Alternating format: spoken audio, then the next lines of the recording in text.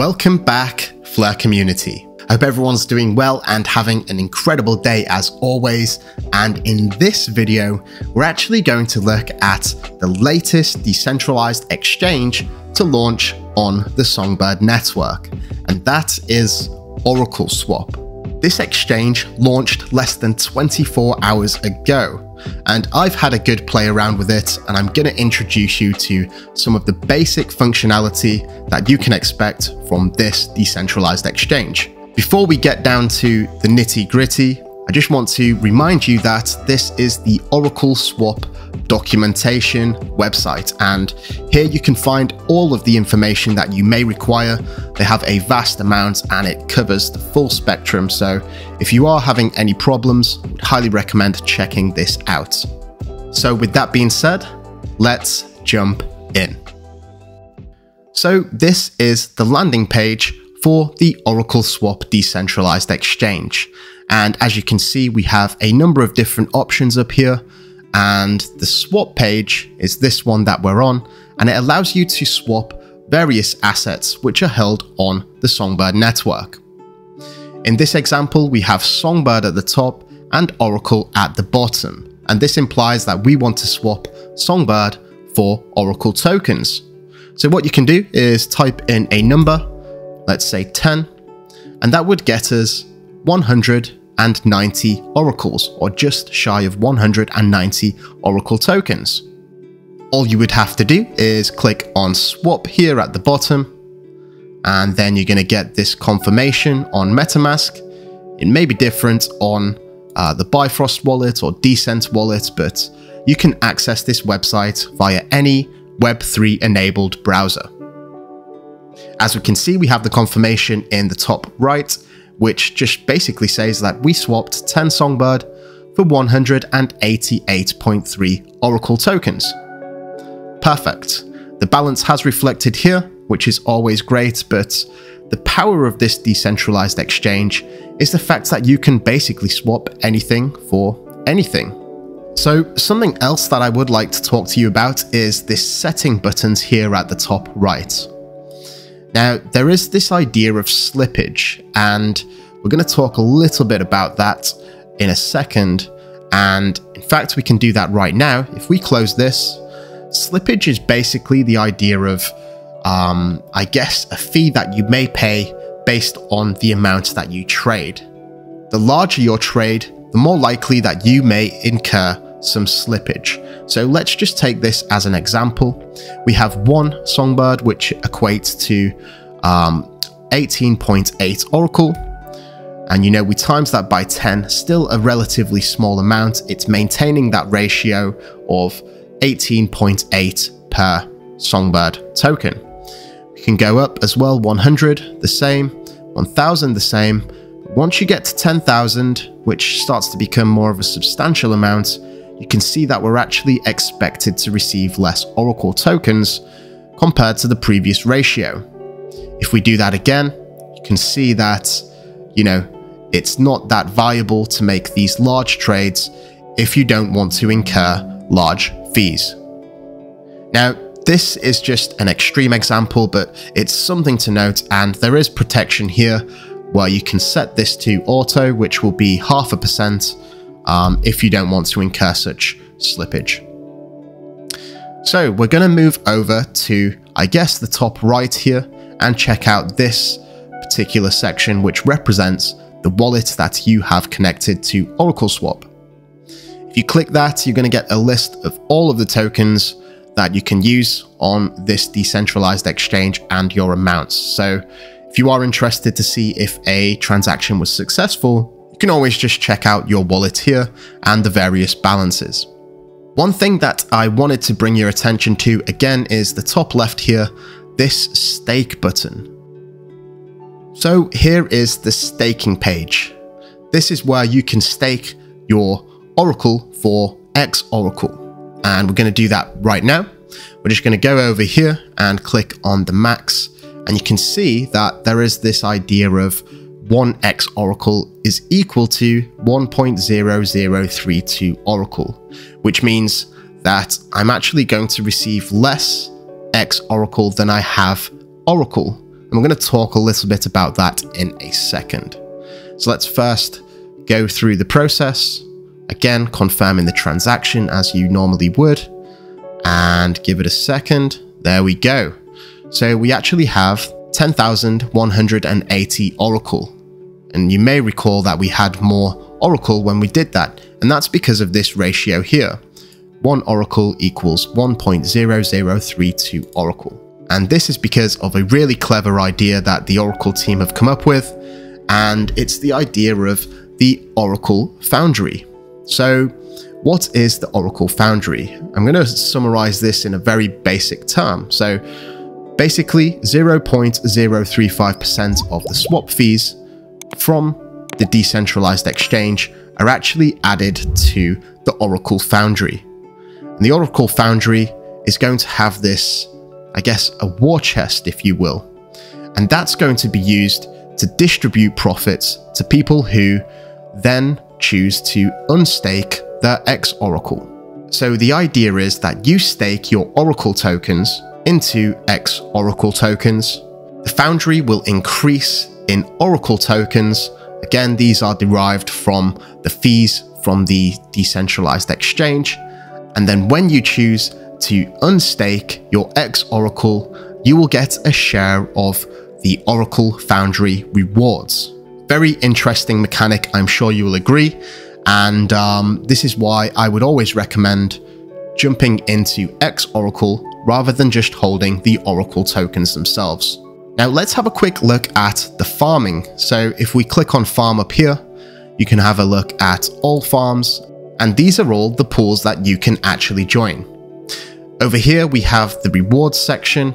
Now, this is something that you will not receive all of. You will receive a share, which is proportional to the amount that you have locked. So let's take this pool, for example.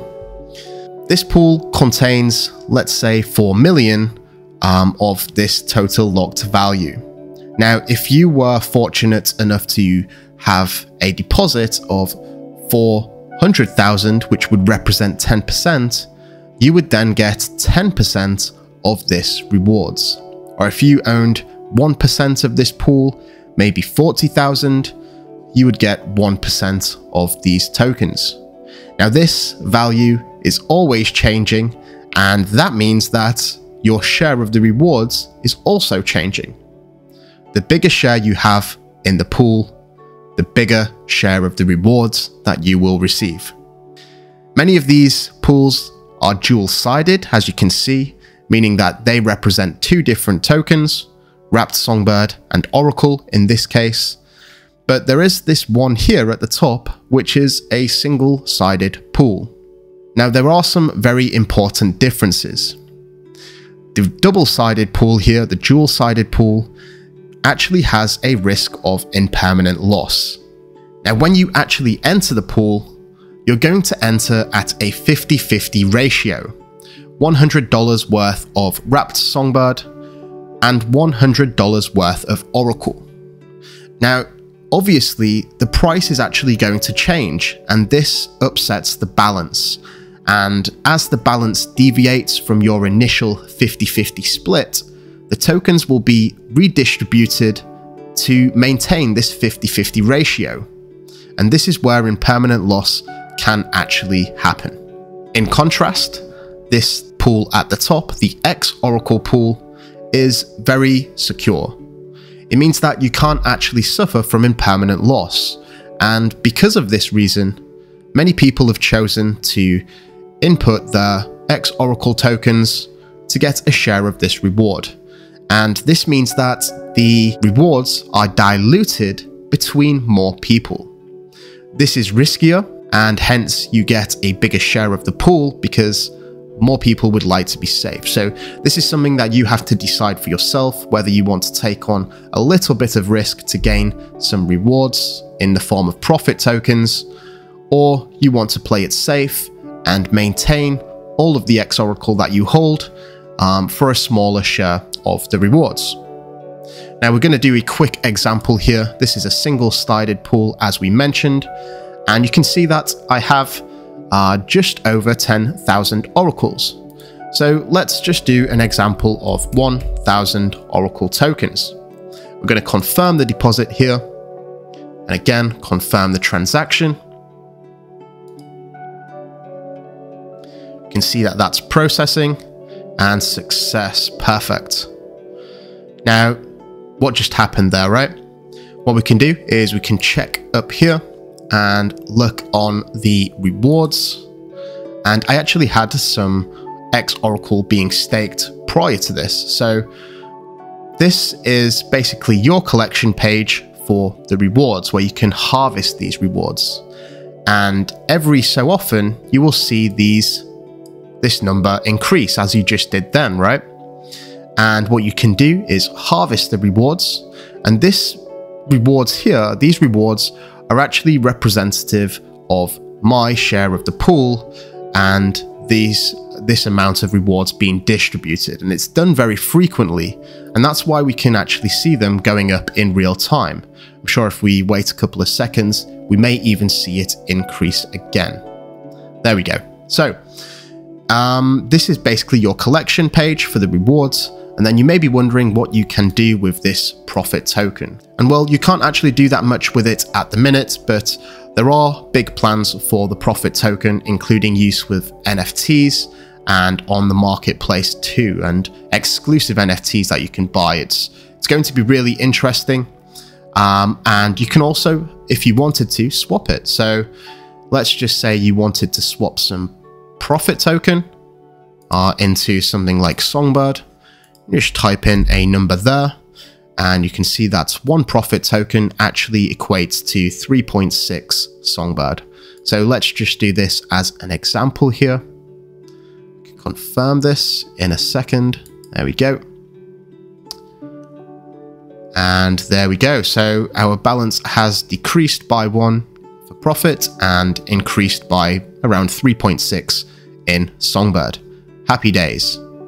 Now, something else that I just want to quickly go over is the idea of the dual-sided liquidity pools. So I do have some X Oracle, as we already know, and also some Songbird. So let's quickly choose this.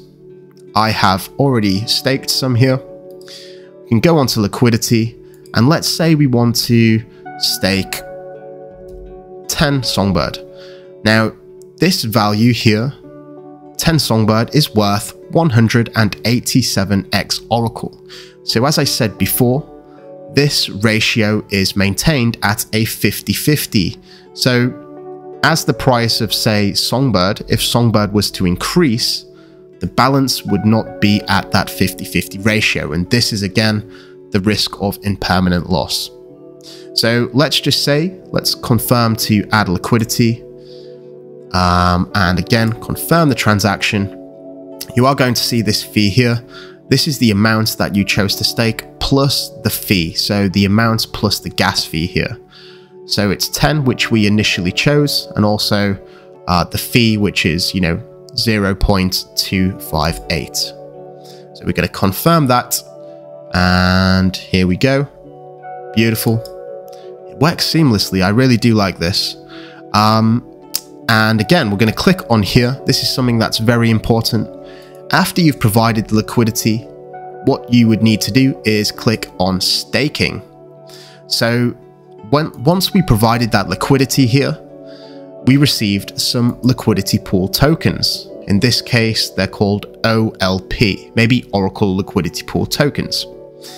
And what you want to do is you don't just want to sit on these, you want to click here at the top and click on staking, click on max and confirm deposit. And this is basically you entering the pool with your liquidity pool tokens. So there are a number of different steps here that you need to do. Just to summarize, you need to first add the liquidity. Once you get the liquidity, you will have the liquidity pool tokens, and then you need to add the liquidity pool tokens to the pool. Then you will start to accrue rewards. Now, as the rewards accumulate, you will be able to harvest them. You just saw them go up there. And again, this is time-based, dependent on your share of the pool. You can periodically harvest these rewards, and do whatever you like with the profit token. So that basically summarizes the basic functionality of the Oracle Swap Exchange. Again, as per the warning at the top of this website, Songbird is a canary network. Please approach all applications with some care and be sure to do your due diligence when interacting with DeFi applications to make sure that you know the risks involved. I really hope you enjoyed this video. Please feel free to like and subscribe if you haven't already. And until next time, I'm out. Mission Control, we have liftoff.